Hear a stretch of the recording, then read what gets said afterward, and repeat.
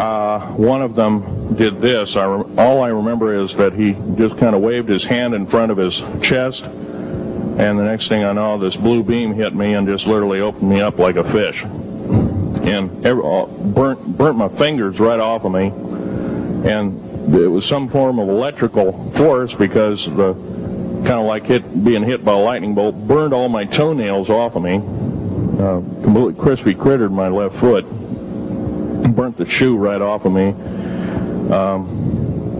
All I remember is the smoking remains, and I'm still conscious, but in and out of, I didn't remember much. And there was a Green Beret that was right behind me that risked his life. In fact, he died. But he risked his life. He shoved me back in the basket and hit the button and took me up. And I wouldn't be alive talking to you today if it wasn't for him. I'm forever indebted. He lost his life. 66 Secret Service agents, Green Berets, Black Berets, crack troops lost their lives because the government, our United States government, lied, did not tell us anything about the alien threat. There's a war underneath there, and I'm talking dead serious. It's been going on since that time. Since late August of 1979, our military, the Russian military, basically the militaries of the world, have been in constant conflict with the outer space alien. The small gray, the large gray, the reptilians, the whole thing. There are 11 distinct races of aliens. 2 are benevolent. One had to leave here in a hurry because their world is under attack, both on the surface as well as underground. There, the Pleiadians. They're familiar. Maybe some of you are familiar with that. Would some of you raise your hands who've heard of Billy Meyer and some of the, very good, about half the group. Well, Billy Meyer is one of these lucky people that they figured, well, he's kind of a simple type, we'll show him everything. Well, these are the benevolent aliens, and they've been here helping us. In fact, I have a picture, let me reach for it here.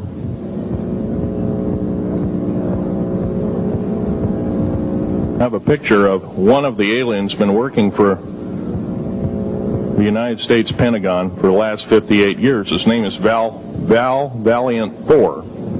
He's right here. There's my father in the background. This whole place, the ready room of the USS Eldridge, Al Bielek has probably explained, or maybe even shown you this picture. There's a list of some of the notable people in it. They're all the atomic bomb scientists of the day, all the time variant experimentalists of the day, all the top physicists of that particular day. This was in August of 1943. Now this guy has not changed one iota in 58 years. Started work, he came here, crashed here or whatever, whether he's under duress or not. He started work for our U.S. Navy and military operations in 1937, either 37 or 38 is what I've been told. So it's for 58 years, this man's been employed, probably under duress. If you don't do as we say, we're just going to use you for alien bait or something, I don't know. But anyway, he basically hasn't changed. He lives for 490 years, is what he says his lifespan is. Now, he was supposedly a semi-benevolent, he's a human-looking type person. He has 6 fingers and 6 toes, and he's got one oversized heart, one lung, giant lung. His blood vessels are bigger. He's got copper oxide for blood, similar to an octopus. His brain capacity 300 centimeters greater than ours. He has a thinking capacity, IQ, if you were to measure it, be totally off the scale, be about a 1200 IQ. He speaks 100 languages fluently, alien as well as others. He's a remarkable person. I had a chance to meet him one time. Now, by the way, he doesn't shake hands. He was kind of in a spacesuit, because all aliens, regardless benevolent or otherwise, they're carrying germs and diseases and bacterium in and on them that are deadly to us. If I were making policy, I'd quarantine them all, because How do we not know that some of our diseases like AIDS, Ebola, hantavirus, and a few of these other weird designer diseases, as I call them, are not made from the cadavers of some of these aliens as a biological weapon to use against the people of the United States? Well, I'm tired. I'm a tired American speaking out.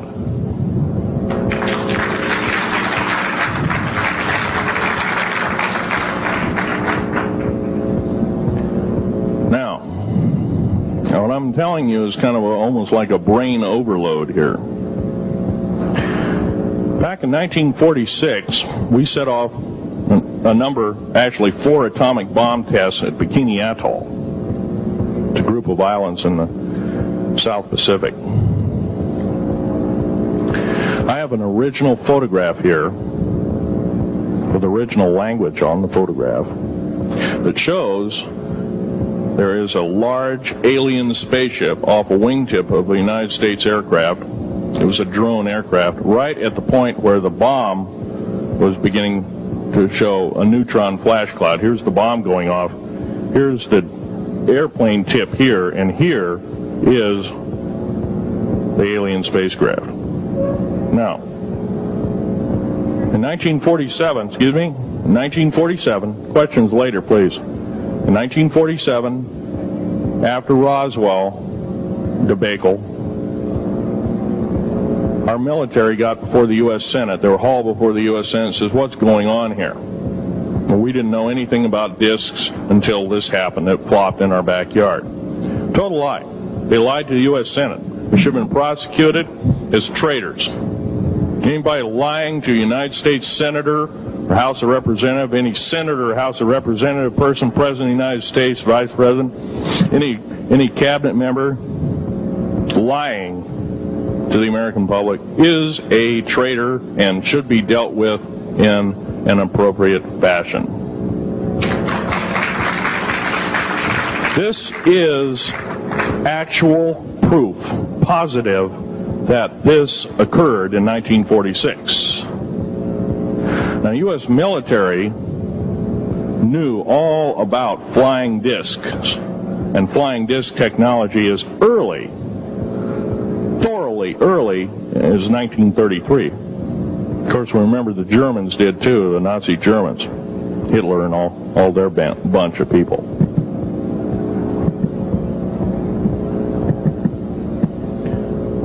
Now, it gets to the big question, if all this has been hidden from us, everybody says, well, where's the proof? I've got some of the proof laying on the table. But a lot of you probably are totally skeptical. They say, well, I could be anything.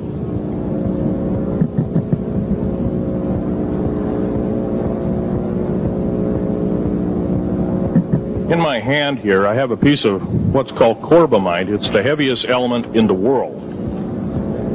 Element 140. This piece of material weighs 15 ounces. It's 3.5 times the weight of uranium. It cannot be made to emit gamma rays. It cannot be isotoped. It is totally stable. It is used in all stealth aircraft and all Phoenix-class submarines. When combined with other alien elements, it is impregnable. It cannot be melted with charged particle beam weapon. When properly combined in secretive compounds, it can withstand temperatures in excess of 10 million degrees Fahrenheit. It is grown by aliens who have given a good... The other side of the alien question is, some of these aliens have broken off from their mainstream and said, we're not getting a fair shake, and so this is what happens. And I'm talking about the alien grays. Some of them broken away. They're talk about not being popular. This particular piece of metal is an amazing piece of technology. It's capable of being grown in 15 different crystal systems. Now, I'm a geologist, and I, prior to 15 or 20 years ago, knew of only 6 crystal systems. There's actually 15 if you count all the alien metals. Now, this is only element 140. If you look at the local periodic table in your local library, it says 104. Somewhere down the line, we've been lied to, we've been cheated. What we have to do is we have to literally ask for the truth. If we cannot ask for the truth, we must demand the truth. We must take it before courts of law in common law systems, and we must demand it. If we cannot do this, our founding fathers told us the only thing left is to overthrow, to get the parasites out. I don't advocate overthrow, but it does look like this may be the only alternative.